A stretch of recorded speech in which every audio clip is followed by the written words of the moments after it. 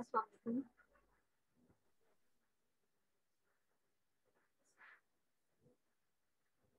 Dear students, how are you? Can you hear me clearly? Yes, ma'am. Is my voice clear to you? Yes, ma'am. Okay. Let all the students join the class first, then we start our lecture. As you know, today is lecture 5 of patient safety. In the previous lecture, we were discussing lecture 4, and the topic was how to manage clinical risk. Okay, so we were left with some of the slides there.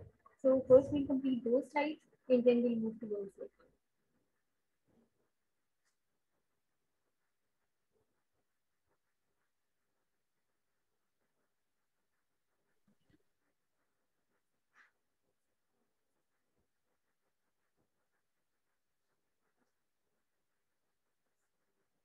Okay, so any student, let me know, beta.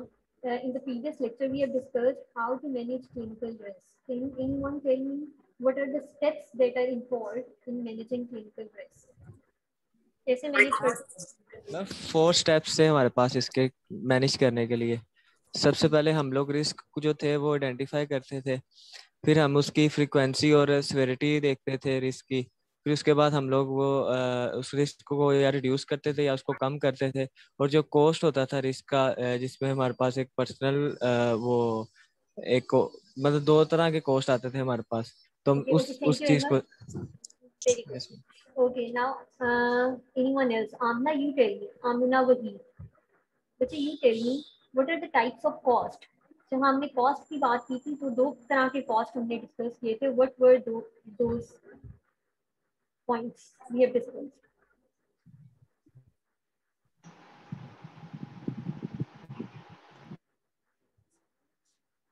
Yes.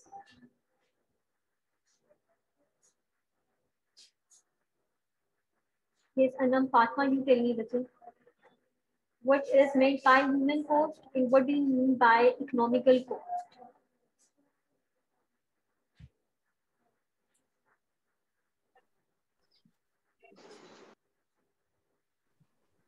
Ma'am मैं बताऊँ? Yes. Ma'am human cost में ये था कि patient जो है वो progress करता है टुवर्ड डिसेबिलिटी और death. Okay, and what do you mean by economical cost? इस इकोनॉमिक कॉस्ट में एक्सपेंसेस आ जाते हैं जो गवर्नमेंट प्रोवाइड करती है या उसका फैमिली मेंबर प्रोवाइड करता है।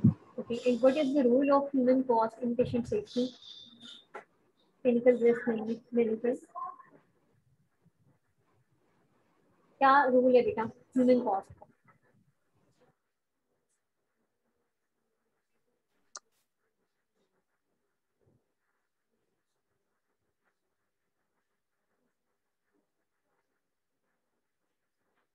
Yes, reach Fatma, you tell me. Reach Arshad.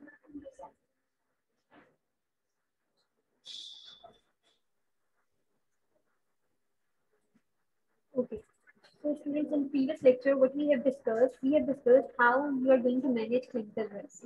Okay, we have said that clinical risk is relevant to patient safety. Okay, so beta, इसको clinical risk को manage करने के लिए we have discussed 4-step process. First step is beta, you are going to identify the risk. ठीक है, after risk को identify करना है, where is the problem, what is the risk, which risk vector is involved in this situation. आपने इस risk को identify करना, then you are going to assess the frequency. The frequency is the number of times that event is occurring. Okay, so what you are going to do, you are going to assess the frequency and severity of the risk. That how many number of times the risk is occurring and what is the severity of the risk there. ठीक है, either mild severity के साथ है, moderate के साथ है और severe है. ठीक है, so you are going to assess the frequency and severity of the risk. And what you are going to do then, you are going to reduce or eliminate the risk. जब आपको पता चल गया कि ये रिस्क है, इतनी severity और frequency के साथ ये रिस्क अक्सर हो रहा है, now what you are going to do is you are going to reduce.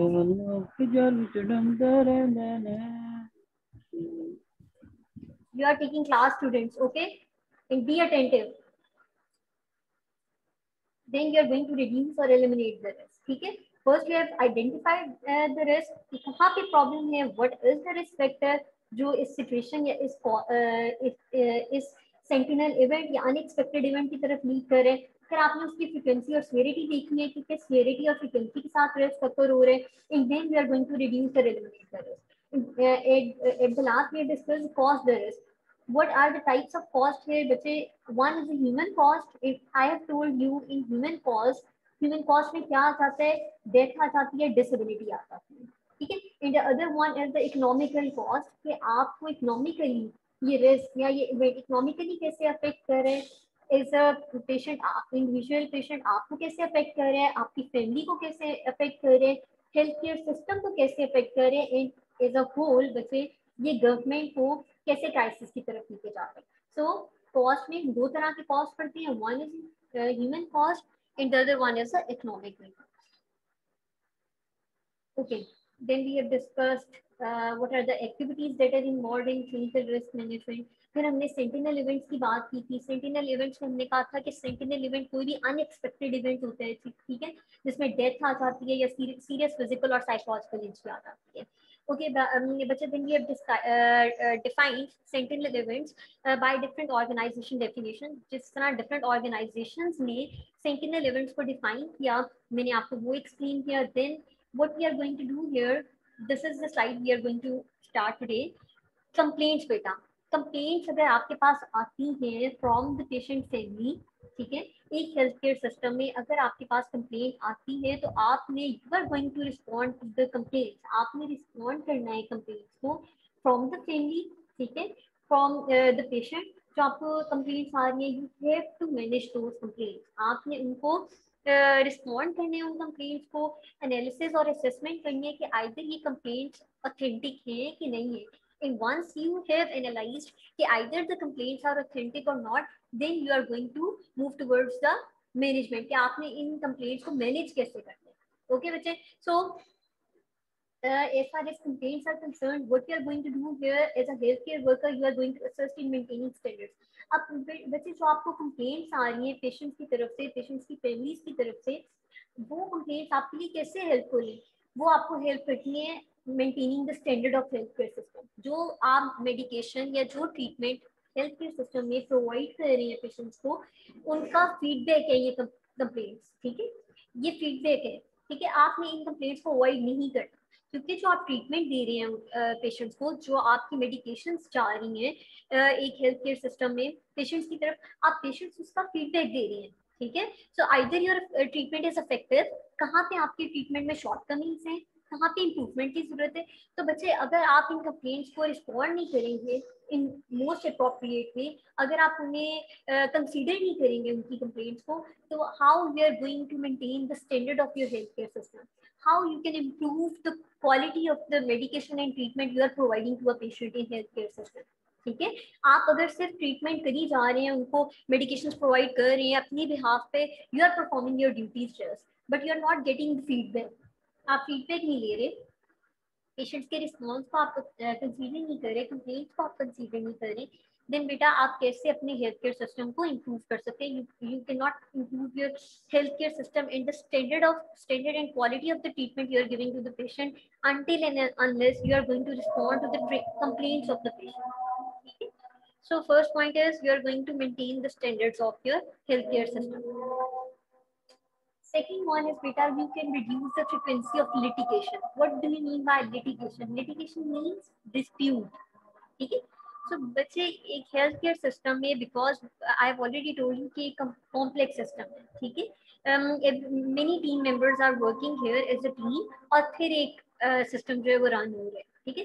तो as far as you are working as a team, तो इसमें डिस्प्यूट्स भी हो सकती हैं, ठीक है, इसमें ऑब्लिगेशंस भी आ सकती हैं, ठीक है. सो बच्चे, through complaints what you can do, you can reduce the frequency of litigation. कि जो disputes आ रही हैं, आप इनकी frequency को reduce कर सकते हैं, ठीक है, अगर आप complaints को consider करें. Then बच्चे, help maintain trust in the profession.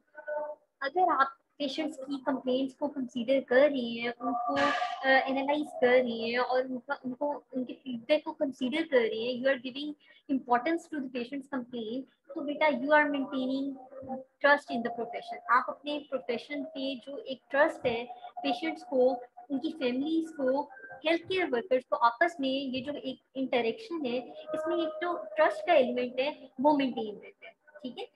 Patients को भी ये ट्रस्ट होता है कि हाँ हमारी बात सुनी जा रही है, ठीक है, या हमारे फीडबैक को या हमारी कंप्लेंट्स को इम्पोर्टेंस दी जा रही है सिस्टम में, ठीक है. सो in this way you can maintain trust in the profession. Then बच्चे you can encourage self assessment. आप अपनी self assessment as a health care worker की हर health every health care worker should assess self assess himself, ठीक है. हर health care worker को खुद को assess करना है, सेल्फ असेसमेंट करनी है. आप इस ट्रेडिशन को, इस ट्रेंड को प्रमोट करेंगे, ठीक है, थ्रू कंप्लेंट्स. अगर आप फीडबैक पेशेंट्स की को कंसीडर नहीं करेंगे तो आप अपने आप को कैसे सेल्फ असेस करेंगे, ठीक है. अगर आप इसी उसमें रहेंगे कि नहीं I am a health care worker, I am a professional experience doctor and I am not going to self assess my self, I am right. अगर आप खुद को ही राइट करेंगे so you are not going to improve your self. अपने आप को improve नहीं करेंगे. इम्प्रूव आप कैसे कर सकते हैं? अपनी सेल्फ असेसमेंट, ठीक है. और अगर आप पेशेंट्स की फीडबैक को कंसीडर करेंगे only then you can improve your self. Then बचे this system of complaints consideration help protect the public, ठीक है. पब्लिक को प्रोटेक्ट करने का एक फैक्टर है ये कि you are considering the complaints and feedback of the patients, you are protecting the public, ठीक है. So this is all about the complaints. सो बच्चे the second point in managing clinical risk is fitness to practice requirement. So how you can maintain the fitness of healthcare system? एक healthcare system की fitness को आप कैसे maintain कर सकती हैं? You require three factors, you require three components to maintain the fitness of healthcare system. और ये three components क्या हैं? First one is बेटा credentialing, ठीक है. What do you mean by credentialing? Credentialing का मतलब ये है from the institution you have gained your graduation, और जहाँ से आपने डिग्री ली है, जहाँ से आपने अपनी स्टडीज कंप्लीट की है, either that institution is registered, ठीक है, either that institution is recognised with PMC, जैसे हम कहते हैं पाकिस्तान मेडिकल काउंसिल हमारी है, ठीक है. तो either that institution is registered और रिकॉग्नाइज्ड. तो ये क्रेडेंशियलिंग है कि हम अपने हेल्थ केयर सिस्टम में when you are going to hire a health care worker in your healthcare system, you are going to make sure that either the healthcare worker you are hiring is credentialized. वो credentialized है, वो किसी ऐसे institution से तो नहीं है जो पीएमसी से रिकॉग्नाइज नहीं है, जो रजिस्टर्ड नहीं है. तो क्रेडेंशियलिंग ये होती है कि आप पहले ये देखें कि आइदर जो हेल्थ केयर वर्कर आप रखने जा रहे हैं is that the healthcare worker is that having the authentic degree, ठीक है.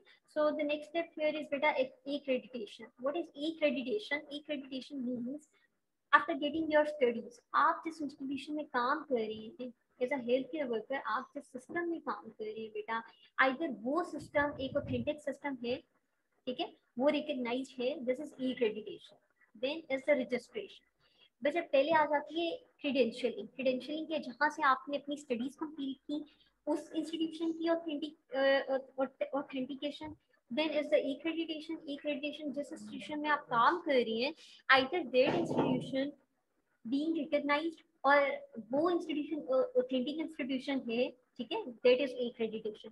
एंड मैम ये दोनों सेम नहीं है बेटा? क्रीडेंशियलिंग मैं आपको एक्सप्लेन कर रही हूँ ना कि जहाँ से आपने स्टडीज कंप्लीट की है, ठीक है, उस इंस्टीट्यूशन की रिकॉग्निशन का पूछ रही हूँ. एक्रेडिटेशन इज कि आप जिस सिस्टम में काम कर रही हैं वो सिस्टम आइदर ऑथेंटिक और रजिस्टर्ड है, ठीक है. एंड देन आप ये चीजें जब सिलेक्ट कर लेती हैं, ये चीजें चेक कर लेती हैं, then you are going to register a health care worker. फिर आप रजिस्ट्रेशन करती हैं कि this person is now, this health care worker is now part of my health care system, ठीक है. सो बेटा दिस इज अ प्रोसेस. ये एक प्रोसेस है, ये एक प्रॉपर चैनल है जिसके थ्रू आप हायरिंग करती हैं अपनी हेल्थ केयर वर्कर, ठीक है. तो अगर आपने ये चेक करना है, आइदर आपने अपने हेल्थ केयर वर्कर्स जो हैं, अपने हेल्थ केयर सिस्टम की फिटनेस को चेक करना है, तो सबसे पहले आपने ये देखना है कि आपने जो हेल्थ केयर वर्कर्स अपनी इंस्टीट्यूशन में हायर किए हुए हैं, जो काम कर रही हैं as a health care professionals, उनकी क्रेडेंशियलिंग आपने करनी है, एक्रेडिटेशन करनी है, and then you are going to check कि आइदर दे आर रजिस्टर्ड और नॉट. और रजिस्टर्ड हेल्थ केयर वर्कर ही रिस्पॉन्सिबल है कि वो कोई प्रोसीजर की तरफ जाए या वो मैनेजमेंट की तरफ जाए, ठीक है, क्योंकि अगर कोई ऐसा इवेंट होता है, अनएक्सपेक्टेड इवेंट होता है, और जब आप उसका सारी सिचुएशन देखते हैं और बैकग्राउंड ऑफ द इवेंट देखते हैं और आप देखते हैं कि जो हेल्थ केयर सिस्टम इसमें इन्वॉल्व था वो रजिस्टर्ड ही नहीं था, तो ये उस इंस्टीट्यूशन की, उस अदारे की जो है वो गफलत होती है। ठीक है, this is something lack of authentication of the system here or the institution in which you are working. So beta, these three steps are very important how you are going to manage the fitness of healthcare system. There is professional development and self-assessment. How you are going to self-assess yourself as a professional worker. ठीक है, so बच्चे, as I have already told you कि आपने self assessment कैसे करनी होती है, उसमें आपने पढ़ा था fatigue, stress, medications, illness, वो सारे points थे. In the same way बच्चे, यहाँ पे आपने self assessment being a professional अपनी कैसे करनी है, role of fatigue and fitness to practice. ठीक है, stress and mental health problems आपने ये देखना है, either the healthcare worker who is on duty is having any stress or mental health problems. ठीक है, work environment and work organization, is the environment in which the healthcare worker is performing his duties is suitable for the worker. ठीक है, वो suitable है. supervision, either जो healthcare worker काम कर रहा है वहाँ पे उसको supervise किया जा रहा है. ठीक है, and the last one and the most important point is बच्चे communication. आपने ये देखना है कि आपकी हेल्थ केयर सिस्टम में ये जो आप मैनेजमेंट या जो ट्रीटमेंट प्रोवाइड कर रहे हैं अपने पेशेंट्स को, उनमें सबसे इम्पोर्टेंट रोल है कम्युनिकेशन का. You are going to make sure that the way of communication or the means of communication you are having with the patient is either appropriate for the patient, feasible for the patient. आपने ये देखिए कि जो आप communication का means adopt कर रहे हैं, either वो patient के लिए suitable है कि नहीं. So what are the performance requirements here? बच्चे, जब आपने manage करना है clinical risk को, तो what are the points you have to pay attention to? Number one is you have to know how to report known risk. आपको पता हो कि एक वर्क प्लेस में जब आप काम कर रहे हैं और कोई इवेंट अनएक्सपेक्टेड या कोई हैजर्ड या एडवर्स इवेंट अगर होता है, how you are going to report that risk और हैजर्ड, आपने उसको रिपोर्ट कैसे करना है. ठीक है, so the first point here is you must know how you are going to report that risk or hazards in the workplace. Then बच्चे, you have to maintain and you have to keep accurate and complete medical record. आपने अपने medical record को maintain रखना है. You have to you have to keep accurate and complete medical record. बच्चे, you have to mute yourself. ठीक है, अगर आपने बात करनी है तो unmute करें, otherwise keep yourself mute. There should be no interruption in the class.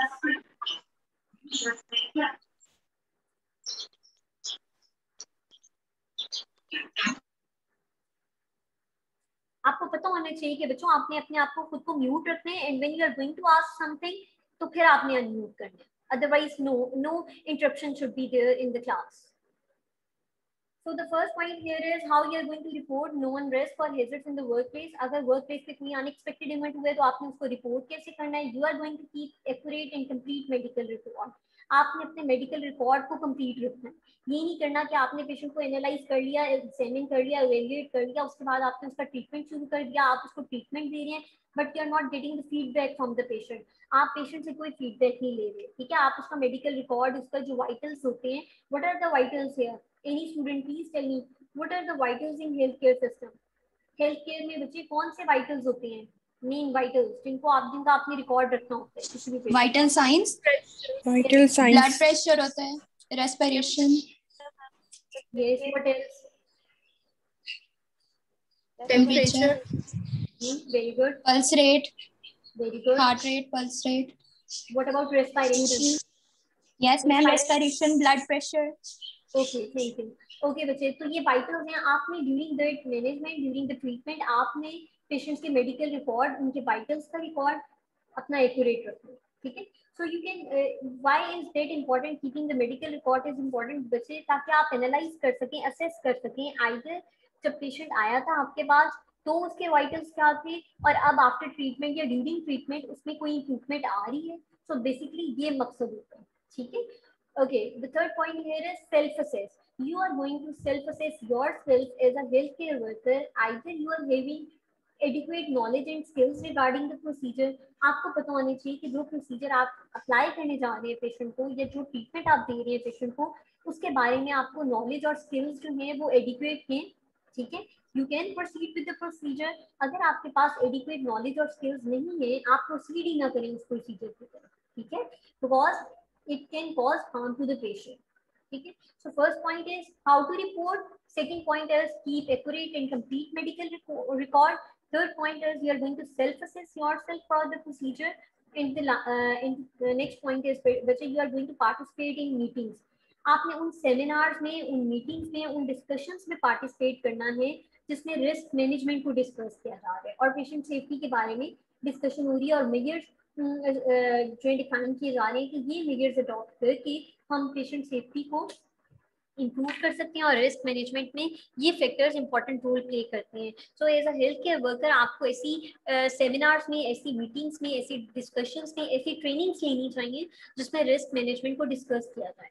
Then you are going to respond appropriately to patient. Very important thing बच्चे, आपने पेशेंट और फैमिलीज उनकी कंप्लेंट्स को रिस्पॉन्ड करना है, उनके जो एडवर्स इवेंट से रिलेटेड उनके पॉइंट्स हैं, उनके फीडबैक हैं, उनको रिस्पॉन्ड करना है अप्रोप्रिएटली, ताकि अगर किसी लेवल पे कहीं एडवर्स इवेंट अगर हुआ है या शॉर्टकमिंग्स आई हैं, तो अगर आप जितनी the early you will respond to the patient and the patient families, the early you can diagnose the risk factor there. आप जल्दी से डायग्नोज कर लेंगे कि ये रिस्क फैक्टर है और इसकी वजह से ये इवेंट अकर हुआ है। So the early you are going to recognise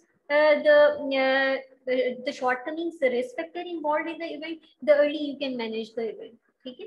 And the last one is whether you are going to respond appropriately to the complaints।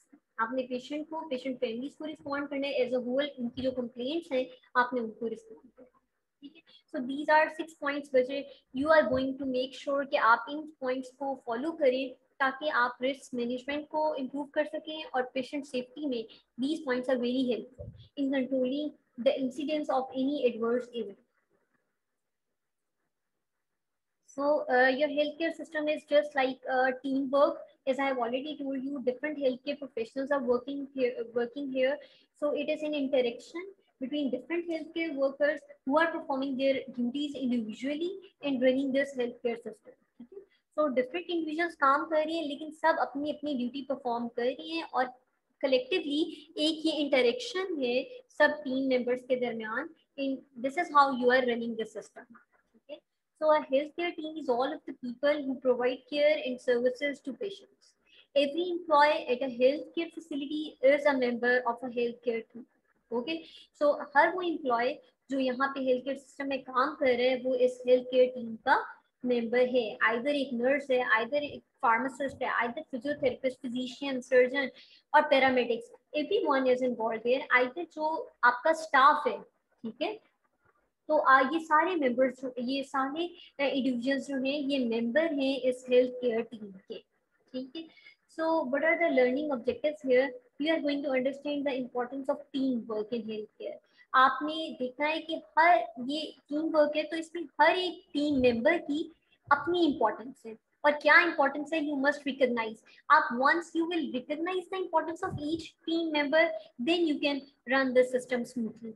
अगर आप सिर्फ अपनी इम्पोर्टेंस या एक टीम मेंबर की इम्पोर्टेंस को ही कंसीडर करेंगे और बाकी टीम मेंबर्स को आप कंसीडर करेंगे that they are not worthy enough, so how you can run a smooth health care system? Team work में this is the thing that is very important कि आप रिकॉग्नाइज करें, एक्सेप्ट करें इस बात को that every team member in health care system is equally वर्दी, ठीक है। हर एक की अपनी वर्थ है, हर एक की अपनी इम्पोर्टेंस है। So then what we are going to consider is how to be an effective team player. Now जब आपको पता चल गया कि हर टीम मेंबर की अपनी इंपॉर्टेंस है, हर टीम मेंबर के इंडिविजुअल टास्क हैं, इंडिविजुअल ड्यूटीज हैं जो उसने परफॉर्म करनी है, ओनली देन आप ये एनालाइज कर सकेंगे कि आप एक इफेक्टिव टीम प्लेयर कैसे बन सकते हैं, ठीक है। How you can perform your duties smoothly and then you are going to recognise you will be a team member as a medical student. And right now अगर आप एक प्रोफेशनल नहीं है, you are a medical student, although you are a medical student right now, but you must know कि as a medical student आपकी क्या duty है इस हेल्थ केयर टीम में, इस टीम के मेंबर हैं आप एज अ मेडिकल स्टूडेंट, ठीक है। Yes Arifa, you want to ask anything?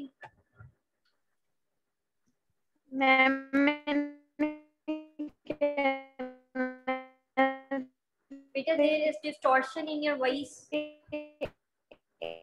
1 बजे मेरी क्लास है, can I leave?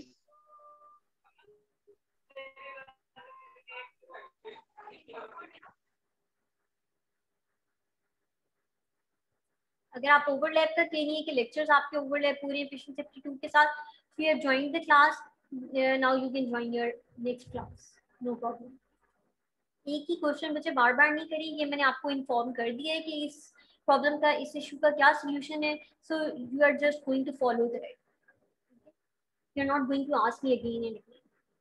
So, being an effective team player, what we are going to understand here in this topic, the role of team members. क्या एक team health care team में individual team members का क्या role है, ठीक है? And as I have already told you कि हर team member जो है उसकी अपनी ड्यूटीज हैं, उसकी अपनी वर्थ है। तो जब आप एक्सेप्ट कर लेंगे कि हर टीम मेंबर की अपनी वर्थ है और अपनी ड्यूटीज है, अपनी इंपॉर्टेंस है, इक्वली इंपॉर्टेंट है हर टीम मेंबर, तो फिर बच्चे आपको पता होगा कि हर टीम मेंबर का क्या रोल है, ठीक है? तो यू कैन एक्सेप्ट कि उसकी उस मेंबर का ये रोल है, मेरा ये रोल है, ठीक है? And how you must know कि हाउ साइकोलॉजिकल फैक्टर्स, आपके साइकोलॉजिकल और इमोशनल फैक्टर्स जो हैं वो टीम इंटरेक्शंस में कैसे अफेक्ट करते हैं। और आपके जब एक टीम में आप काम कर रहे होते हैं तो उसमें जो आउटकम आ रहा होता है, रिजल्ट्स आ रहे होते हैं बच्चे, तो उन रिजल्ट्स पे ये साइकोलॉजिकल फैक्टर्स कितने इफेक्टिव हैं, ठीक है, एज अ टीम उस रिजल्ट्स पे। अब आप एक team as a health care worker, आप एक टीम के तौर पे काम कर रही है बच्चे, तो अगर एक health care worker, if any one of the health care team member is under stress, ठीक है, अगर वो स्ट्रेस में है, एंजाइटी में है, ठीक है, तो वो अपना फंक्शन जो है वो उस तरह अपनी ड्यूटीज परफॉर्म नहीं कर पाएगा, ठीक है? सो वहाँ पे जो शॉर्ट कमिंग्स आई, ठीक है, as a team member, as a whole, अगर आप टीम के तौर पे काम कर रहे हैं तो आप एनालाइज करेंगे कि ये शॉर्ट कमिंग्स क्यों आई है, कौन से साइकोलॉजिकल फैक्टर्स थे जो अफेक्ट कर रहे हैं किस टीम मेंबर को, और हमारी एज अ होल टीम के रिजल्ट्स जो हैं उससे अफेक्ट हो रही है, ठीक है? आइदर वो एक इंडिविजुअल टीम मेंबर के पे अफेक्ट कर रहे थे साइकोलॉजिकल फैक्टर्स, एक इंडिविजुअल जो है वो अफेक्ट हो रहा था उन फैक्टर से, बट एज अ होल क्या हो रहा था कि आपकी टीम, आपका हेल्थ केयर सिस्टम उससे अफेक्ट हो रहा था, ठीक है? तो यू मस्ट रिकग्नाइज कि what are that psychological factors जो अफेक्ट कर सकते हैं आपके टीम इंटरेक्शन को, एज अ रिजल्ट आपके हेल्थ केयर सिस्टम को और इन रिजल्ट्स को। So the next point here is the impact of change on teams. जो चेंज आ रहा है किसी भी पॉइंट पे, किसी भी टीम मेंबर की ड्यूटीज में जो चेंज आ रहे हैं वो एज अ होल टीम पे कैसे अफेक्ट कर रहे हैं, आपने ये कंसीडर करना है। The role of patient in the team, आप जब as a health care worker एक टीम के तौर पे काम कर रही है हेल्थ केयर सिस्टम में, तो यहाँ पेशेंट का भी वही इक्वली रोल है जो आपका as a health care worker role है, ठीक है? जो इंडिविजुअल टीम मेंबर का as a health care worker role है, वही पेशेंट का भी उतना ही इम्पोर्टेंट रोल है, ठीक है? अगर पेशेंट ही अंडर साइकोलॉजिकल फैक्टर्स है, अंडर साइकोलॉजिकल स्ट्रेस है, ट्रोमा में है, तो आप पेशेंट को जो भी ट्रीटमेंट दे रहे हैं वो उतनी इफेक्टिव तो नहीं होगी ना। तो एज अ रिजल्ट जो आपकी टीम है उसके रिजल्ट्स और आउटकम्स जो आ रही हैं वो उससे अफेक्ट होंगे। तो जब आप एज अ टीम काम कर रहे होते हैं तो ना सिर्फ आपने हेल्थ केयर वर्कर्स को देखना है, उनकी ड्यूटीज को देखना है, आपने उन साइकोलॉजिकल फैक्टर्स को भी एनालाइज करने हैं जो अफेक्ट कर रहे हैं आपके टीम मेंबर्स को या आपके पेशेंट को, और इनकी वजह से आपके जो हेल्थ केयर सिस्टम में चेंज आ रहे हैं, और इनकी वजह से आपके जो मैनेजमेंट प्लान था वो एडवर्स इवेंट्स की तरफ लीड करे। तो आपने इन सबको एनालाइज करना है। वंस आप इसको असेस कर लेंगे, the early you can move towards the treatment, आप जल्दी उसको मैनेज कर लेंगे, और जितनी जल्दी आप मैनेज करेंगे उतने हैजर्ड्स और उतने एडवर्स इवेंट्स के चांसेस क्या होंगे, कम। The different types of teams in healthcare system. तो बच्चे I have already explain you कि जब एज अ टीम आप काम कर रहे हैं तो इसमें डिफरेंट स्पेशलिटीज के लोग काम कर रहे हैं, ठीक है? So different types of teams are working in health care. The characteristics of effective team. Then you will study here what are the characteristics of an effective team. एक effective team के क्या characteristics होती हैं? हमने in previous lecture we have discussed high reliability organizations, ठीक है? सो बच्चे हमने वहाँ पे डिस्कस किया था कि इन ऑर्गेनाइजेशंस को ही क्यों हाई रिलायबिलिटी ऑर्गेनाइजेशंस कहते हैं, ठीक है?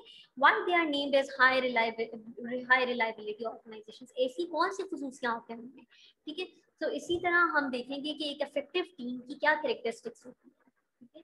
Then we are going to study here how one's values and assumptions affect interaction with others.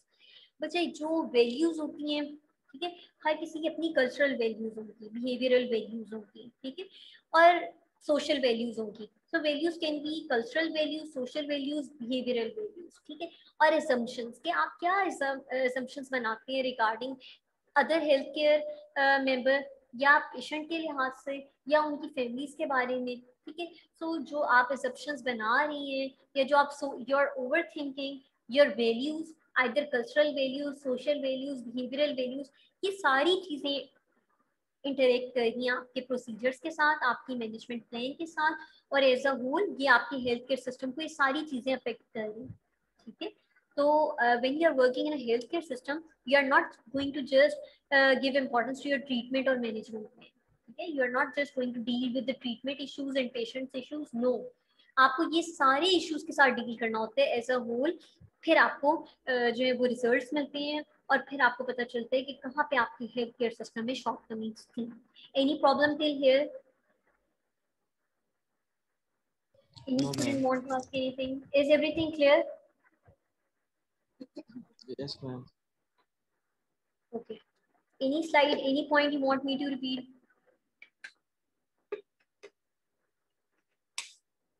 Okay. Now, using the following teamwork principles, you can promote effective healthcare. If we are going to study the characteristics of an effective team, effective healthcare system, तो बच्चे हमने ये देखना है कि कौन से ऐसे principles हैं जिनको हमें promote करना चाहिए to gain an effective healthcare system. ठीक है? So what you can do, first one is you can improve your communication techniques. I have already explained you in the previous lectures कि आप अपनी कम्युनिकेशन गैप को कैसे कम कर सकते हैं. और ये जो कम्युनिकेशन गैप होता है पेशेंट्स और हेल्थ केयर वर्कर्स के दरमियान में, बच्चे this is one of the most important reason जिसकी वजह से पेशेंट्स जो हैं वो एडवर्स इवेंट और कॉम्प्लिकेशंस की तरफ लीड करते हैं. सो आपने इस कम्युनिकेशन गैप को इम्प्रूव करना है. अब इस कम्युनिकेशन गैप को आप कैसे इम्प्रूव कर सकते हैं? Bye improving the communication techniques. आपने अपनी टेक्निक्स जो आप कम्युनिकेशन की यूज कर रहे हैं उनको इम्प्रूव करें. अब आप देखिए बच्चे, जब आप let's take an example, I am giving you an online class. मैं आपको ऑनलाइन क्लास दे रही हूँ, डिलीवर कर रही हूँ लेक्चर. अगर मेरा आपके साथ कम्युनिकेशन बैरियर ही होगा, if I am just trying to teach you in English और मैं आपको किसी और लैंग्वेज में कम्युनिकेट कर रही हूँ आपके साथ, is it will it be feasible for you to understand me? क्या आप पूरे लेक्चर को, पूरे जो मैं टॉपिक आपको समझाना चाह रही हूँ उस पॉइंट को क्या आप अंडरस्टैंड कर पाएंगे? No ma'am. No. In the same way बच्चे, जब एक पेशेंट आपके पास आता है फ्रॉम द एग्जामिनेशन आपका ऑब्जर्वेशन से स्टार्ट होता है. आप ऑब्जर्व कर रहे हैं पेशेंट को from the very first step till your management plan, और इवन के आप जब उसको होम प्लान देती है, ठीक है, इस दौरान जितने सारे स्टेप्स आएंगे आपके इंटरेक्शन के विद द पेशेंट, इन सब में the most important thing is your communication. ठीक है, the way of communication, the means of communication, कि आप either, and you are responsible for explaining each and everything in each and every step of your management. आपकी responsibility है कि आपने हर एक point patient को एक्सप्लेन करना है, पेशेंट को बताना है, and what how you are going to communicate. आप उससे मोस्ट फिजिबल वे में कम्युनिकेट करेंगे जो उसके लिए फिजिबल होगा. ठीक है, आपने अपनी इंप्रेशन का नहीं वहाँ पे सोचना कि व्हाट्स योर रेपुटेशन और व्हाट्स योर इंप्रेशन देयर. आपने वहाँ पे ये देखना है कि आइदर पेशेंट को समझ आ रही है, ठीक है, so you are going to use the most appropriate means of communication and the means of communication that is appropriate for the patient and his or her family. Patient के लिए और उसकी फैमिली के लिए जो अप्रोप्रिएट होगा आप वो कम्युनिकेशन टेक्निक्स यूज करेंगे. Second point is you are going to resolve the conflicts. जो कॉन्फ्लिक्ट्स आ रही हैं, जो डिस्प्यूट्स आ रही हैं, आपने उनको रिजॉल्व करना है. और ये कैसे रिजॉल्व होंगी बच्चे? जब आप हेल्थ केयर सिस्टम में मैनेजमेंट की तरफ जा रहे हैं और प्रोसीजर्स की तरफ जा रहे हैं और वो सारे स्टेप फॉलो कर रहे हैं, ड्यूरिंग दैट पेशेंट्स के फीडबैक भी आएंगे आपके पास, ठीक है, और आपके जो और हेल्थ केयर वर्कर आपके साथ काम कर रहे हैं उनके फीडबैक भी आएंगे आपके पास। तो अगर आप उन फीडबैक्स को कंसीडर करेंगे, उन कंप्लेंट्स को कंसीडर करेंगे, तो ही आप इन जो शॉर्टकमिंग्स हैं आपके हेल्थ केयर सिस्टम में या आपके प्रोसीजर में उनको भी आप इम्प्रूव करेंगे, और साथ साथ जो डिस्प्यूट्स और कन्फ्लिक्ट्स आ रही हैं एक दूसरे के दरमियान, आइदर पेशेंट और डॉक्टर में आ रही हैं, आइदर एक हेल्थ केयर वर्कर की दूसरे हेल्थ केयर वर्कर के साथ कन्फ्लिक्ट्स आ रही हैं, उनको रिजॉल्व आप किस तरह कर सकते हैं? by dealing with the complaints, by considering the complaints, by considering the feedback। हर किसी के फीडबैक को कंसीडर करें, ठीक है, पर उसको फिर प्रॉपर्ली एनालाइज भी करें, असेस भी करें कि कहाँ पे प्रॉब्लम थी, who is who is responsible and how this occur, ठीक है, how this adverse event occur। तो जब आपको पूरी सिचुएशन का पता होगा, only then you can recognize this। Next बच्चे, you are going to use mutual support techniques। What do you mean by mutual support techniques? Mutual support techniques means कि आप एक दूसरे को mutually support करें, ठीक है। जब आप एक दूसरे को support करेंगे और supportive techniques की तरफ जाएंगे, you can improve your healthcare system in a better way।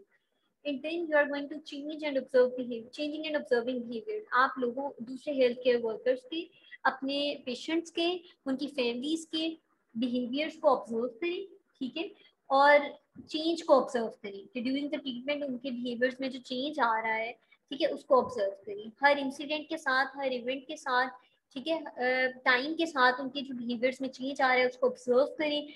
और only then you can realise कि आप जो ट्रीटमेंट दे रही हैं या जो मैनेजमेंट आपकी है, आपके हेल्थ केयर सेटअप में चल रही है, आइदर उससे पेशेंट सेटिस्फाई है, वो उसके बिहेवियर से ही आपको पता चल जाएगा, पेशेंट की फैमिलीज के बिहेवियर से आपको पता चल जाएगा कि आइदर आपका हेल्थ केयर सेटअप जो है वो पेशेंट उससे सेटिस्फाई है कि नहीं है, उसकी फैमिली सेटिस्फाई है कि नहीं है, ठीक है, और आपके जो और टीम मेंबर्स हैं, हेल्थ केयर टीम मेंबर्स हैं, आइदर वो आपसे सेटिस्फाई हैं, आपके काम से सेटिस्फाई हैं, इस सेटअप से सेटिस्फाई हैं, ठीक है।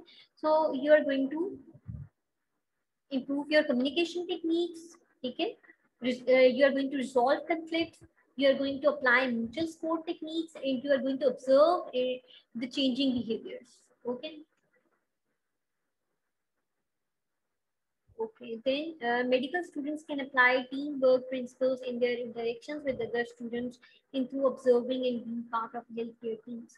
अब बच्चे आप सोच रहे होंगे कि अभी तो हम मेडिकल स्टूडेंट्स हैं, हमारा अभी कोई रोल नहीं है पेशेंट सेफ्टी के साथ, until and unless we are going to apply all this professionally. अब जब तक हम प्रोफेशनल सेटअप में नहीं चले जाते हमारा इस सबसे कोई कंसर्न नहीं है, no, okay. As a medical student you can apply all these principles. आप जब हॉस्पिटल्स में जाते हैं, रोटेशंस पे जाती हैं, ऑब्जर्व करती हैं, you people go for rotations, आप जाते हैं रोटेशंस पे हॉस्पिटल में? फिलहाल तो नहीं गए मैम अभी तक। ओके, आप तो अभी कोविड की वजह से नहीं जा रहे हैं, पहले आप जाते थे। Have you done your medicine ward? Have you done the rotations? Ma'am एक दफा भी नहीं गए हम तो। Yes, ma'am. ओके, सो बच्चे, बीइंग अ मेडिकल स्टूडेंट जब आप रोटेशंस पे जाते हैं, वार्ड्स में जाते हैं, विजिट करते हैं, तो आप ये सारे आप प्रिंसिपल्स को फॉलो कर रहे होते हैं, बिकॉज आप जिस सेटअप में गए हैं, हॉस्पिटल में गए, वार्ड्स में गए, वहाँ पे जो पेशेंट्स हैं उनको तो नहीं पता you are a medical student, वो तो आपको as a doctor he consider करेंगे ना।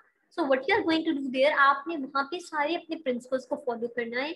वहाँ पे आपका पेशेंट्स के साथ भी इंटरेक्शन होगा, आपका दूसरे स्टूडेंट्स के साथ भी इंटरेक्शन होगा, आपका अपने सीनियर्स के साथ भी इंटरेक्शन होगा। So through observing and being part of health care team member, आपको अपनी ड्यूटीज का पता होना चाहिए कि एज अ मेडिकल स्टूडेंट आपकी क्या ड्यूटीज हैं और कौन से ऐसे प्रिंसिपल्स हैं जो आपने फॉलो करने हैं when you are going to visit your health care system. और हेल्थ केयर सेटअप में जब वार्ड्स में आप रोटेशंस पे जाएंगे तो कौन से प्रिंसिपल्स ऐसे हैं जिनको आपने ऑब्जर्व करना है और जिनको आपने फॉलो करना है during your rotations and during your interaction with your patients and your seniors or your medical staff, okay। So practical tips medical students can start practicing now to improve teamwork include ऐसी कौन सी tips हैं बच्चे you can follow? Number 1, always introducing yourself to the team whenever you are going to interact with the patient। either आप एक medical student है, आपने उसको ये नहीं बताने लग जाना कि मैं एक मेडिकल स्टूडेंट हूँ और उसको कोई इंट्रोड्यूस ही नहीं करना अपना, ना आपने उससे कोई कंसेंट लेना है, no. You are a part of health care system, तो आपने being a medical student patient को इंट्रोड्यूस करने that you are a medical student और आप किस लेवल के मेडिकल स्टूडेंट हैं और आपका इस फील्ड से क्या एक रिलेशन है, ठीक है। So whenever you interact with the patient, first point there is बेटा, सबसे पहला पॉइंट ये कि हमेशा अप्रोच करें फ्रॉम द राइट साइड, ठीक है। पेशेंट की राइट साइड से अप्रोच करते हैं हमेशा, either you are in the ward, either you are in the जहाँ पे भी आप हेल्थ केयर सिस्टम में अपने क्लिनिक में जहाँ पे भी हैं, हमेशा पेशेंट को राइट साइड से अप्रोच करें, ठीक है। जब आप अप्रोच करें उसके बाद अपने आप को इंट्रोड्यूस करें that my name is doctor this, I am a student of final year, ठीक है, I am from this institution. उसके बाद उसको एक्सप्लेन करें कि आप क्या करना चाह रहे हैं, मैं आप डॉक्टर को एक्सप्लेन करें और उसकी लैंग्वेज में एक्सप्लेन करें, ये नहीं कि जैसे इंग्लिश में आप उसको एक्सप्लेन कर रही है, यू आर गिविंग इंट्रोडक्शन। आप वहाँ पे पेशेंट के साथ बात कर रहे हैं, आपका मकसद, आपका ऑब्जेक्टिव वहाँ पे क्या है कि पेशेंट के साथ जो आपका एक गैप है उसको आप मिनिमाइज करें, पेशेंट को उस कंफर्टेबल लेवल पे लेके आए कि वो आपको अपनी जो प्रॉब्लम है वो बता सके, ठीक है। So first approach from the right side, फिर पेशेंट को अपने आप को इंट्रोड्यूस करें कि मैं डॉक्टर, अपना नेम बताएं, मैं फाइनल ईयर का स्टूडेंट हूँ, मेरा किस अदारे से ताल्लुक है और मैं यहाँ आपके मुआयने के सिलसिले में हूँ, ठीक है। फिर पेशेंट को इंट्रोड्यूस करने के बाद बच्चे पेशेंट का कॉन्सेंट लेते हैं, ठीक है। अगर आप पेशेंट को एग्जामिन करने जा रहे हैं, first take consent, what is consent, permission ले रहे हैं आप पेशेंट से कि मैं आपका मुआयना करने जा रहा हूँ और इस मुआयने में आपको मेक श्योर उसको एक्सप्लेन करें कि इस मुआयने में आपको कोई तकलीफ नहीं होगी, तो क्या आपकी तरफ से इजाजत है। So first you are going to take consent from the patient, ठीक है, ये एथिक्स में आता है। You can never expose the patient, you can never start with your examination until unless you have taken the consent from the patient. जब तक आपने उसको इंट्रोड्यूस नहीं किया और कॉन्सेंट नहीं लिया उसका, आप उसको पेशेंट को हाथ नहीं लगा सकते, आप पेशेंट को एग्जामिन नहीं कर सकते, ठीक है। So these are some ethical points you are going to follow whenever you are going to interact with the patient.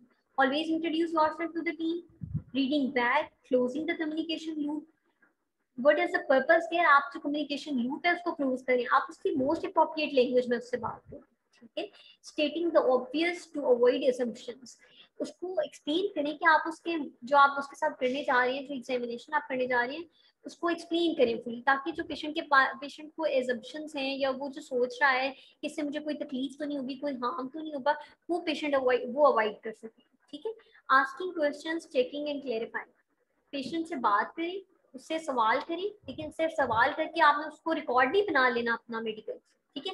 आपने पेशेंट से पूछा उसको क्या प्रॉब्लम है, वो खुद से आपको डायग्नोस करके बीमारी बता रहे हैं, तो दैट डजंट मीन कि आपने लिख लिया मेडिकल रिकॉर्ड पे हाँ इसको ये है, no, you ask the question, you are going to check and clarify. अब आपका काम है उसको क्लेरिफाई करना, चेक करना, प्रॉपर एग्जामिनेशन करेंगे आप, फिर अपना डायग्नोसिस बनाएंगे, ठीक है। Delegating task to people not to the air, आप जो बात कर रहे हैं बच्चे, जो आप टास्क परफॉर्म करें या जो टास्क आप दे रहे हैं, जो आप अपनी ड्यूटीज परफॉर्म करें, आप वो हवा से बातें नहीं कर रहे, you are going to deal with the people there, you are going to deal with the patients there, ठीक है। तो आपका मेन कंसर्न ये नहीं है कि आपने बात कर दी, अपनी ड्यूटी परफॉर्म कर दी और चले गए, नो, आपने मेक श्योर करना है कि जो आपकी ड्यूटी थी आइदर वो आपने प्रॉपर्ली डिलीवर हुई है, जो टास्क आपका था वो परफॉर्म हो गया है, अगले को समझ आया है, ठीक है। And then clarifying your role, at the end आपने जो काम सारा आपने कर लिया, एग्जामिन कर लिया पेशेंट को, अब खुद को क्लेरिफाई करें कि क्या आपने जो अभी ऐसा मेडिकल स्टूडेंट रोल प्ले किया है, इज दैट राइट, इसमें कोई शॉर्ट कमिंग्स तो नहीं थी, कहाँ पे आपको लग रहा है कि आपकी शॉर्ट कमिंग्स थी और किस लेवल तक आपने अपना टास्क जो है वो विद सिंसियरिटी परफॉर्म किया है, ठीक है। सो clarify your role using objective not subjective language. और बच्चे जब आप पेशेंट को एक्सप्लेन कर रहे हैं अपना टास्क, अपना रोल, कि आप उसके साथ क्या करने जा रहे हैं और आपका क्या यहाँ पे ऑब्जेक्टिव है आने का, सो आपने उसको किस लैंग्वेज में बताना है, ऑब्जेक्टिव लैंग्वेज में, नॉट सब्जेक्टिव, कि आपने अपनी लैंग्वेज में नहीं बताना, subjective means you are the subject है, आपने अपनी लैंग्वेज में नहीं बताना, ऑब्जेक्टिव जो सुन रहा है आपको उसकी लैंग्वेज में बताना, okay. Any problem here, any problem till No, here? ma'am. No. Is everything clear? Yes, ma'am. Okay. So the next step. So the next step here is how you can improve the teamwork, learning and using people's name। बच्चे आप एक comfortable environment, patient की hesitation और उसके fear को कैसे कम कर सकते हैं, आप उसका name लें, this is the most appropriate way, ठीक है। और name भी with respect लें।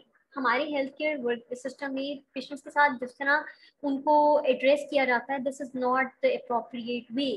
आधा पेशेंट के अंदर फियर तो हम इसी तरह डाल देते हैं उससे जिस टोन में हम बात करते हैं, ठीक है। Being a medical student, being a medical health care worker, you have to call the patient with the most respectful way। अगर उसका नाम फॉर एग्जाम्पल कोई भी नेम है उसका अली है, तो आप मिस्टर अली है, ठीक है। तो आप उसको रिस्पेक्ट दें पेशेंट को, ठीक है। इससे आप उसकी रिस्पेक्ट, सेल्फ रिस्पेक्ट को भी मेंटेन रख रहे हैं, आप अपनी सेल्फ रिस्पेक्ट को भी मेंटेन रख रहे हैं, ठीक है। और दूसरा, आप उसको एक कंफर्टेबल एनवायरनमेंट भी दे रहे हैं कि जिसमें वो ये सोच रहे हैं कि हाँ मैं इनसे बात कर सकता हूँ ओपनली, ठीक है। So learning and using peoples name, being assertive when required. आपको पता हो कि कहाँ पे आपने एक्सप्लेन करना है, कहाँ पे आपने अपने जो पेशेंट को इंट्रोड्यूस करना है अपने आप को। you have to be assertive when required। जहाँ जरूरत है वहाँ पे आपने explain करना है, ठीक है। if something doesn't make sense, finding out the other person's perspective। अगर कोई चीज आपको नहीं समझ आ रही या आप that thing is not making sense to you, what you are going to do, you can take person's perspective। आप दूसरे का, किसी और हेल्थ केयर वर्कर का या इवन पेशेंट की फैमिली का पर्सपेक्टिव भी ले सकते हैं, ठीक है। Doing the team briefing before undertaking the team activity and debriefing afterwards। बच्चे कोई भी प्रोसीजर आपने स्टार्ट करना है या आप डिसाइड करिए कि ये प्रोसीजर हमने ये मैनेजमेंट पेशेंट को देनी है, उससे पहले आप टीम ब्रीफिंग करें, ठीक है। सारी टीम के साथ कंसल्ट करें, ठीक है, डिस्कस करें, फिर जो आपका डिसीजन है उसको ब्रीफ करें, ठीक है। उसको ब्रीफ करें, एक्सप्लेन करें पूरी टीम को, पेशेंट को, ठीक है। और अगर जब आप वो प्रोसीजर जो है वो परफॉर्म कर लेते हैं, उसके बाद भी उसके फीडबैक्स लें, तो आप ब्रीफ करें, पूरी टीम के साथ ब्रीफिंग करें, ठीक है। When conflict occurs, concentrate on what is right for the patient, not who is right। तो जब भी आपको एडवर्स इवेंट आए, ये मैं आपको पहले भी एक्सप्लेन कर चुकी हूँ कि सिस्टम अप्रोच की तरफ जाएं, पर्सन अप्रोच की तरफ नहीं जाएं, ठीक है। जब भी कोई ऐसा इवेंट होता है, अनएक्सपेक्टेड इवेंट होता है, तो आपने ये नहीं देखना कि who is responsible for the event या who is right, who is wrong.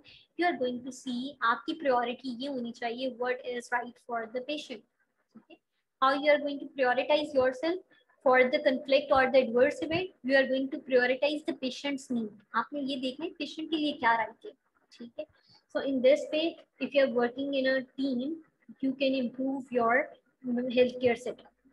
okay, now students, let me know if any problem here। No, ma'am. कोई problem है तो बता।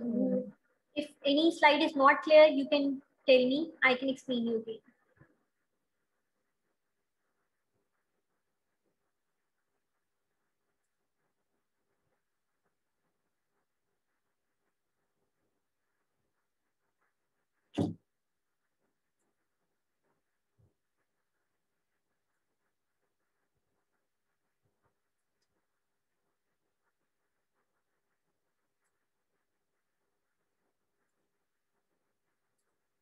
Yes, everything clear, students?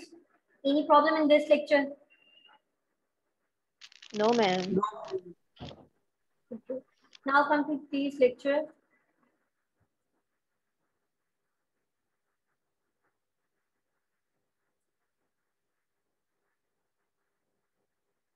Wait, students, wait for a while।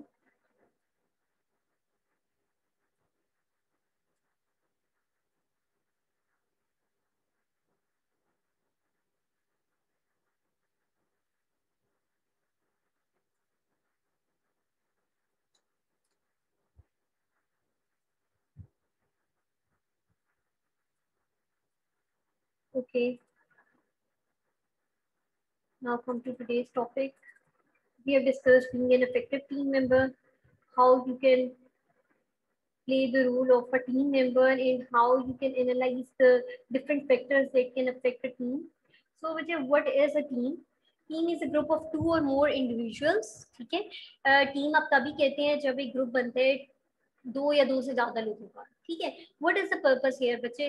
Team में क्या करना होता है? You are going to interact dynamically. आपने एक दूसरे के साथ क्या करना है, you have to interact dynamically, आपने आपका एक इंटरेक्शन होगा, being members of the team, आपने एक दूसरे के साथ इंटरेक्ट करना है। Okay, having a common goal और मिशन, आप एक टीम है, आप टीम मेंबर्स जरूर है डिफरेंट, लेकिन आप एक ही टीम है, तो आपका एक ही गोल होगा और एक ही मिशन होगा। ठीक है, when you are going to perform your duty effectively, जब आप अपनी ड्यूटीज को रिस्पॉन्सिबिलिटी के साथ परफॉर्म करेंगे, तो सिर्फ एक आपकी ड्यूटी अच्छी परफॉर्म नहीं होगी, एज अ होल आपका जो टीम वर्क था वो अच्छा परफॉर्म होगा, एज अ होल आपकी टीम का जो गोल था, जो मिशन था, वो अचीव होगा। Okay, so performing your duties efficiently is not just your success, it is a success of your team. ठीक है, it is a success of your health care setup. तो have been assigned specific task, तो हर किसी को team member को हर किसी को assign किए जाएंगे special task. Okay, possess specialized and complementary skills, हर किसी की अपनी स्किल्स हैं, हर किसी के अपनी नॉलेज है, और हर हेल्थ केयर वर्कर अपनी नॉलेज को इम्प्लीमेंट करेगा, अपनी स्किल्स को इम्प्लीमेंट करेगा, और जहाँ पे आपकी स्किल्स में, आपकी नॉलेज में शॉर्टकमिंग्स होंगी, there is no shame in getting knowledge और in getting in learning skills from other health care members. ठीक है, so our team is a distinguishable set of 2 or more people who interact dynamically, interdependently, and adaptive towards the common and valued objective mission. So either you are working interdependently, आप एक दूसरे पे dependent नहीं है, लेकिन as a whole जो आपका गोल है, जो आपका मिशन है, वो एक है। ठीक है, सो आपके अपने जो आपको ड्यूटीज असाइन की हैं, जो आपके फंक्शन है, आपने वो ही परफॉर्म करनी है, लेकिन एज अ होल पूरी टीम का गोल और ऑब्जेक्टिव एक ही है। Okay, so this is what you call a team. How do teams improve patient care? एक टीम कैसे improve करती है patient care को? Teams represent a pragmatic way to improve patient care. अब बेटा this is a step wise procedure. ठीक है, तो आप एक हेल्थ केयर सिस्टम में जब काम कर रहे होते हैं, तो आपने सिस्टमेटिकली और स्टेप वाइज चलना होता है। ठीक है, एक प्रॉपर प्रोटोकॉल के साथ। सो अगर आप एज ए टीम काम कर रहे हैं, तो in a better way you can improve patient care. Teams can improve patient care at the level of organization. ठीक है, आप ऑर्गेनाइजेशन के लेवल पे भी कर रहे हैं काम, तो आप एक टीम में इंडिविजुअली कर रही है ना।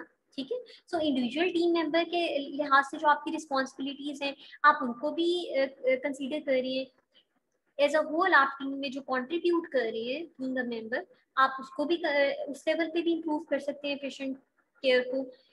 फिर बचे आप पेशेंट के आउटकम्स और सेफ्टी, आप पेशेंट के फीडबैक्स देख रहे हैं और उसके आउटकम्स देख रहे हैं कि आपके ट्रीटमेंट से पेशेंट के क्या आउटकम्स आ रहे हैं। ठीक है, उससे जो आपको फीडबैक मिल रहा है, उससे आप इम्प्रूव कर सकते हैं अपने परफॉर्मेंस को, और पेशेंट की सेफ्टी को आप कितना कंसीडर कर रहे हैं, और उसके बारे में आपकी पेशेंट की सेफ्टी के बारे में आपके क्या मेजर्स हैं, उसके थ्रू आप पेशेंट सेफ्टी को इम्प्रूव कर सकते हैं। और एज अ होल आप जिस ऑर्गेनाइजेशन में काम कर रही हैं, उस ऑर्गेनाइजेशन में आप पेशेंट सेफ्टी को इम्प्रूव कर सकते हैं। So healthcare teams के कुछ models हैं बच्चे। In this lecture we are going to discuss 4 potential models of healthcare delivery। कि healthcare setup पे 4 models ऐसे हैं जिनको हम implement apply करते हैं, और हर रोल की क्या different characteristics हैं वो हम study करेंगे। First one is the independent healthcare management। ठीक है, what the term itself is describing कि इसका क्या मतलब है। Independent का मतलब है one provider और one healthcare worker works independently। ठीक है, हर बंदा, हर इंडिविजुअल इंडिपेंडेंटली एड्रेस कर रहे हैं पेशेंट और क्लाइंट के इशू को। ठीक है, सो इस तरह के सिस्टम को आप नाम देते हैं इंडिपेंडेंट हेल्थ केयर मैनेजमेंट। इसकी एग्जांपल्स आ जाती हैं आपका BHU, बेसिक हेल्थ यूनिट्स होते हैं रूरल एरियाज में। ये as an independent health care setup जो है वो काम कर रहे हैं। Doctors work independently, makes decision, हर डॉक्टर इंडिपेंडेंटली काम कर रहे हैं, इंडिपेंडेंटली एड्रेस कर रहे हैं पेशेंट की इश्यूज के साथ, और अपनी खुद की डिसीजन बना रहे हैं। ठीक है, इंडिपेंडेंट डिसीजन बना रहे हैं। सो इस तरह की हेल्थ केयर सिस्टम के लिए हम कौन सा मॉडल यूज करते हैं? Independent health care management model. Then is parallel multidisciplinary care. What does it mean बेटा? डिफरेंट एक ही पेशेंट को डिफरेंट एस्पेक्ट से हर स्पेशलिटी के लोग पेशेंट को डील कर रही है। ठीक है, जैसे एक पेशेंट आपके पास आया है, तो सिर्फ उसको एक फिजिशियन ने चेक नहीं करना। ठीक है, वहाँ पे रिहेबिलिटेशन डिपार्टमेंट भी है, वहाँ पे साइकोलॉजिकल साइकेट्रिस्ट भी बैठा हुआ है जो डील करता है। ठीक है, और एजुकेशन अवेयरनेस के लिए भी उन्होंने वहाँ पे डिपार्टमेंट है।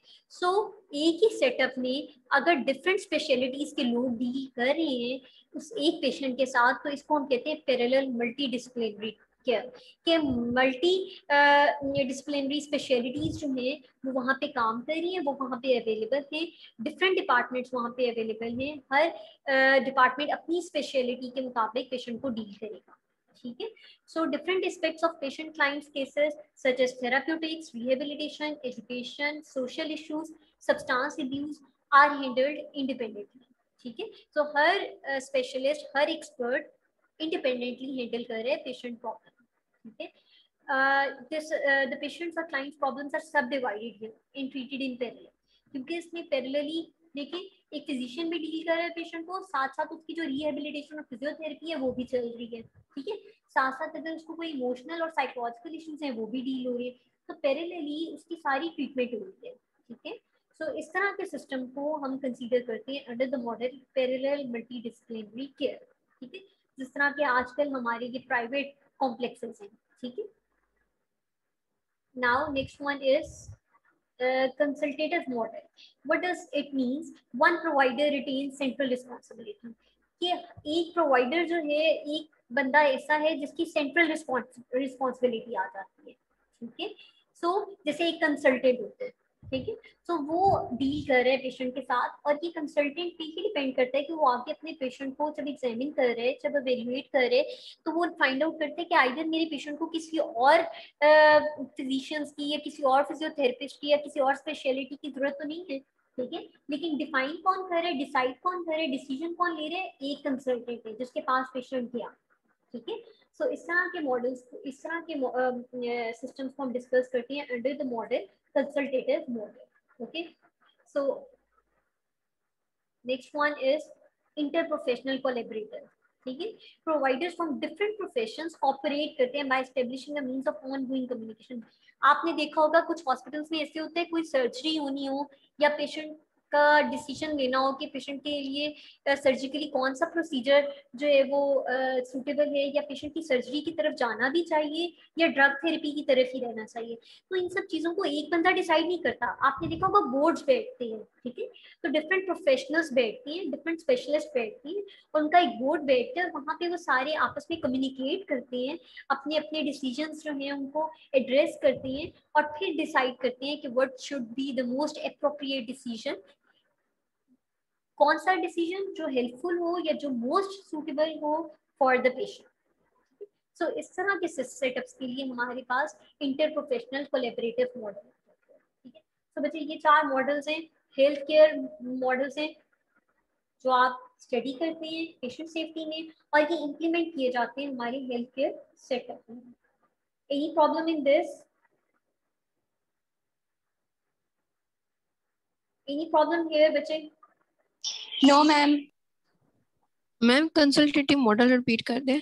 कंसल्टेटिव मॉडल मीन्स बच्चे कि एक ही कंसल्टेंट है जिसके पास आप गए, ठीक है, और वही प्रोवाइडर है, आपका सेंट्रल रिस्पॉन्सिबिलिटी उसी के पास है कि उसने जब आपको एग्जामिन किया, एवेल्युएट किया, तो वही डिसाइड कर रहे हैं कि इसको कि आइदर किस फिजियोथेरेपिस्ट की जरूरत है, भेजना चाहिए या नहीं भेजना चाहिए, मैं खुद ही से डील करूँ, ठीक है, या इसको किसी साइकेट्रिस्ट की जरूरत है, या इसको किसी न्यूरोलॉजिकल या कुछ ऐसे रेड फ्लैग्स हैं कि जिसको आगे इसको रेफर कर देना चाहिए, ठीक है। सो ये आपका आ जाता है कंसल्टेटिव, ठीक है, जिसमें आप डिसाइड करते हैं कि आइदर किसी और प्रोफेशनल की कंसल्टेशन चाहिए यहाँ पे, या मैं एज अ होल इस पेशेंट को डील कर सकता हूँ, ठीक है। तो इसको आप कहते हैं कंसल्टेटिव मॉडल, कि एक provider okay ma'am, thank you. एक ही डिसाइड हो गया, ठीक। Okay ma'am, okay, thank you. Okay, no problem बच्चे। How do teams form? बच्चे आप टीम्स को हम डिस्कस तो करें, टीम्स बनती कैसे हैं और डेवलप कैसे होती हैं। सो टफमैन आइडेंटिफाइड 4 स्टेजेस, इधर आपकी 4 स्टेजेस डिफाइन की हैं, टीम कैसे बनती है और कैसे डेवलप होती है। सो बच्चे सबसे पहले पॉइंट आ जाता है फॉर्मिंग, आप एक टीम बना रहे हैं, ठीक है, तो इस स्टेप को आप नाम देते हैं फॉर्मिंग। स्टॉर्मिंग, स्टॉर्मिंग मीन्स बच्चे कि आपने जब एक टीम बनाई तो अब आप उसमें एनालाइज कर रहे हैं, ये देख रहे हैं कि आइदर इस टीम में कोई मॉडिफिकेशन की जरूरत है, कुछ ऐसे पॉइंट्स हैं जिनको निकाल देना चाहिए, या कुछ ऐसे पॉइंट्स हैं जिनको डालना चाहिए, ठीक है। तो ये होती है स्टॉर्मिंग। यू आर थिंकिंग कि आपने जो टीम बनाई है उसमें क्या चेंजेस करने चाहिए। नॉर्मिंग मीन्स कि वंस आपने टीम बना ली, आपने उसके ऊपर फोकस कर लिया, एनालाइज कर लिया, अब आपने डिसाइड कर लिया कि ये मेंबर्स हैं, ये रूल्स हैं, ये नॉर्म्स हैं मेरी टीम के, तो ये हो गया norming. In the last one is performing, कि जो आपने नॉर्म्स बनाए थे अपनी टीम के, जो रूल्स आपने अपनी टीम के बनाए, अब आप वो इम्प्लीमेंट भी कर रहे हैं। ठीक है, so this is how, this is a 4 step process कि किस तरह टीम बनती है और डेवलप होती है। Okay, any problem till here? No ma'am. So what makes for a successful team? अब आपने टीम तो बना ली, बट एक इफेक्टिव टीम कैसे आप बना सकती हैं? एक इफेक्टिव टीम की क्या कैरेक्टरिस्टिक्स हैं? Number 1, a common purpose, common goal होना चाहिए, कॉमन ऑब्जेक्टिव होना चाहिए। अगर आपका कॉमन ऑब्जेक्टिव होगा, कॉमन गोल होगा, तो डिस्प्यूट्स नहीं होगी, ठीक है, और एफिशिएंसी आपकी परफॉर्मेंस में ज्यादा होगी, ठीक है। Second one is measurable goals, आपके गोल्स बहुत डिफाइंड होने चाहिए मुझे, कि आपने ये अचीव करना है, इतने लेवल की आपको परफॉर्मेंस चाहिए, ठीक है। अफेक्टिव लीडरशिप, आपकी leadership must be very effective, ठीक है। इन कन्फ्लिक्ट रेजोल्यूशन, कन्फ्लिक्ट को रिजॉल्व करने वाली लीडरशिप हो, कन्फ्लिक्ट को स्प्रेड करने वाली लीडरशिप ना हो, ठीक है। गुड कम्युनिकेशन हो, गुड कोहेजन हो, म्यूचुअली आप लोग एक दूसरे के साथ जो बॉन्डिंग है वो अच्छी हो, ठीक है। म्यूचुअल रिस्पेक्ट दी जाए हर एक को अपने सेटअप में। सिचुएशन मॉनिटरिंग, सिचुएशन की मॉनिटरिंग हो प्रॉपरली। सेल्फ मॉनिटरिंग, अपनी सेल्फ असेसमेंट हो। फ्लेक्सिबिलिटी, ठीक है, फ्लेक्सिबिलिटी ये हो कि आप जब जहाँ जरूरत है आपको अपनी टीम में चेंजेस लाने की, ठीक है, या अगर कोई शॉर्टकमिंग है तो आपने इतनी फ्लेक्सिबिलिटी हो कि आप एक्सेप्ट कर सकें कि हाँ इस चेंज की जरूरत है, ये शॉर्टकमिंग्स हैं, ठीक है, और उनको चेंज किया जाए, इम्प्रूव किया जाए। So effective teams leaders coordinate and facilitate team work. तो बच्चे एक इफेक्टिव टीम के लिए इफेक्टिव लीडरशिप की जरूरत होती है, ठीक है। उसमें आप एज अ डेलीगेट करते हैं टास्क और असाइनमेंट्स, ठीक है। आप डिफरेंट लोगों को डिफरेंट ड्यूटीज असाइन करते हैं, ठीक है। आप ब्रीफ करते हैं जो हर्डल्स आ रही हैं, जो प्रॉब्लम्स आ रही हैं during your treatment, during your procedures, तो आप उनके साथ पूरी टीम के साथ ब्रीफिंग करते हैं, डीब्रीफ करते हैं। एम्पावरिंग टीम मेंबर्स, हर टीम मेंबर को ये पावर देते हैं, ये अथॉरिटी देते हैं कि वो अपने लिए बोल सके, ठीक है, और जहाँ पे उसको कंफ्यूजन हो, जहाँ पे क्वेरीज हो, वो क्वेश्चनिंग कर सके, ठीक है। Organise improvement activities, training seminars होने चाहिए, ठीक है, वो ऑर्गेनाइज करते हैं। फॉलोअर्स को इंस्पायर करना, और कैसे आप इंस्पायर कर सकते हैं अपने फॉलोअर्स को? Bye maintaining a positive group culture, ठीक है। जब आपका ग्रुप कल्चर अच्छा होगा, जब आपके प्रिंसिपल्स और एथिक्स अच्छे होंगे, तभी आप किसी को इंस्पायर कर सकते हैं, ठीक है। So you are going to accept the leadership role. You are going to monitor the situation constantly. आपने रिकॉर्ड रखना है. Calling for help, अगर आपको कहीं हेल्प की जरूरत है, you can call for help without hesitation. ठीक है. Setting priorities, अपने मैनेजमेंट प्लान में आपने प्रायोरिटीज को सेट करना है, ठीक है.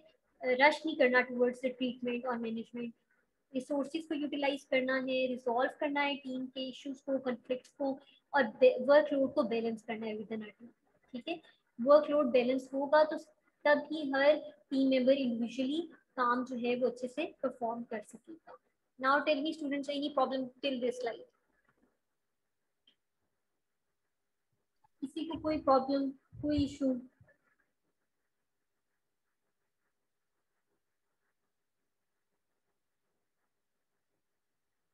No ma'am. Is everything clear to you बच्चों? यहाँ पे थोड़ा क्लास का इशू था, कनेक्टिविटी का भी थोड़ा प्रॉब्लम था, तो if the lecture clear to you? Yes.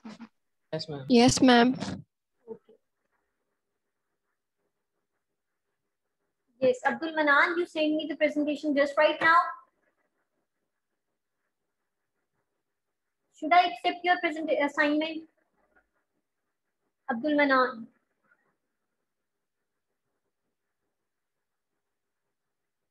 I am talking to you, बच्चे. Abdul Manan, you there? आपने ड्यूरिंग द लेक्चर मुझे अपनी असाइनमेंट सेंड की है.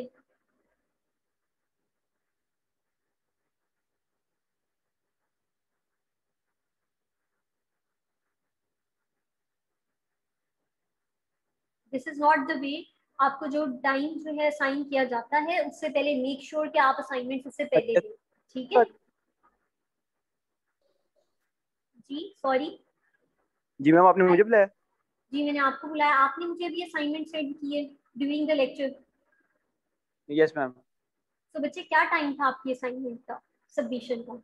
हाँ, ट्यूसडे का पता था। मुझे आज आज ही पता लग ट्यूसडे गया से कि जो पहले पहले, ठीक है। मुझे ये नहीं पता था, गलती हो गई मेरे से। ठीक है, आप ड्यूरिंग लेक्चर मुझे असाइनमेंट सेंड कर रहे हैं, this is not the way, don't do this next time. Okay ma'am, sorry. Okay, any other student want to ask anything अस्सलाम रिगार्डिंग द वालेकुम। लेक्चर? वालेकुम सलाम जी बच्चे। मैम मैंने असाइनमेंट आपको मेल कर दी थी, मिल गई थी आपको? वैसे मैं यूजुअली तो नहीं हर एक को रिस्पॉन्ड करूंगी ना, ऑब्वियसली आप सबकी असाइनमेंट्स मुझे मिल गई हैं और इंशाल्लाह मैं कल तक आपकी जो जी पोर्टल है उस पर मार्क्स अपलोड कर दूंगी। ठीक है, सबकी असाइनमेंट्स मिल गई हैं जिन्होंने मुझे सेंड की है। जो स्टूडेंट्स ओके मुझे मैम। जीमेल पे सेंड कर चुके हैं ऑब्वियसली उनकी मिल गई। Any other student want to ask anything? Ma'am miss भी होगा? जी जी। No, not yet. अब आपकी मिड्स आ रही हैं उसके बाद ही कुछ होगा फिर इससे related. Any other problem, any other question?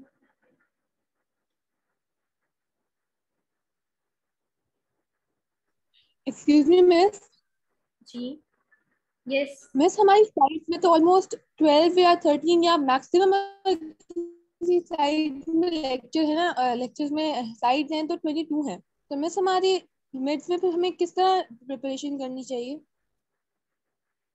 वैसे आपके ये लेक्चर्स ही जो है वो आप कंसीडर करेंगे।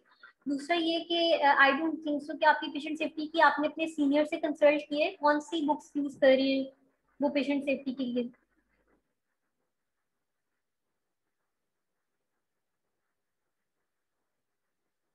यस। क्योंकि दूसरे सब्जेक्ट्स में तो हम खाली स्लाइड्स याद कर लेते थे, अगर कोई टीचर ने बुक रेफर की होती थी तो उसमें से हम हेल्प ले लेते थे, लेकिन यहाँ पे आप बता दें प्लीज किस तरह ओके ओके हमें करना है। Okay, I will discuss. आपकी बुक के बारे में पूछूंगी और जो बुक होगी आपकी वो मैं आपको रिकमेंड कर दूंगी इंशाल्लाह इन द नेक्स्ट लेक्चर और थ्रू जीमेल। ओके, बाकी स्लाइड्स तो आपने पढ़नी है obviously.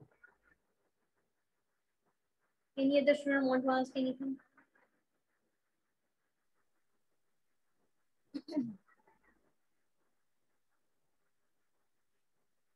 Is everything clear to you regarding the lecture?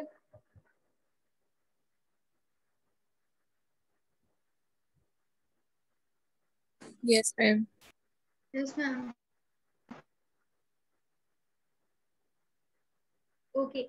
In the next lecture, before starting the next lecture, I will ask some of the questions from you people,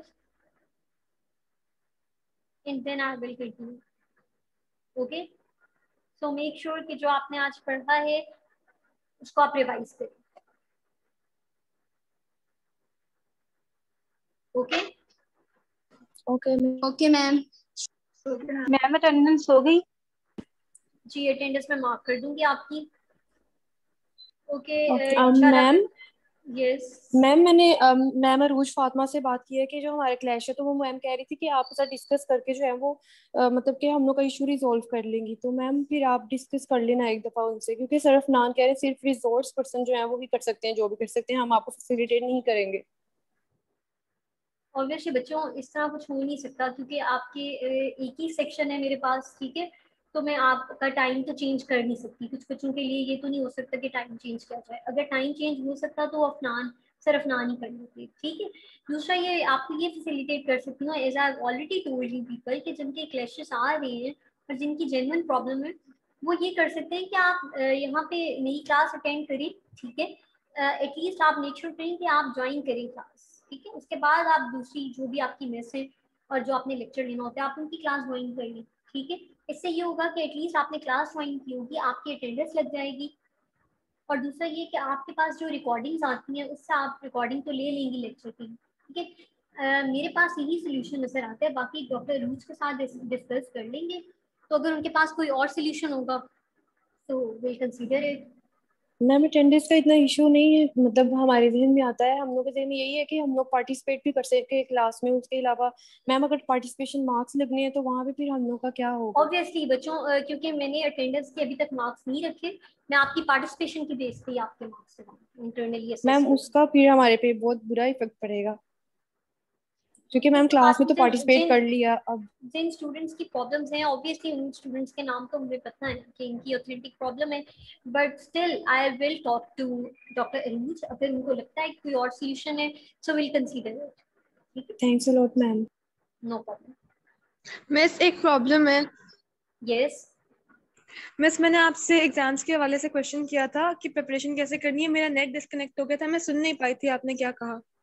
बच्चे, मैंने ये पूछा था आपसे कि आपने किसी सीनियर से पता किया कि आप कौन सी बुक पढ़ते हैं पेशेंट सेफ्टी के लिए। मिस मैं आपको एक बात बताऊं, मैं 4th सेमेस्टर की हूँ, मुझे खुद कुछ नहीं पता ना, मैं इस ओके क्लास में ओके जानती हूँ। Okay, I will explain you. मैं आप लोगों को डिटेल्स बता दूंगी कि इस सब्जेक्ट के लिए आपने कहाँ से प्रिपरेशन करनी है और कौन सी बुक रिकमेंड करनी है आपको। ठीक है, इंशाल्लाह I will tell you soon. Thank you miss. No problem. Any other question, any excuse me other ma'am. Student?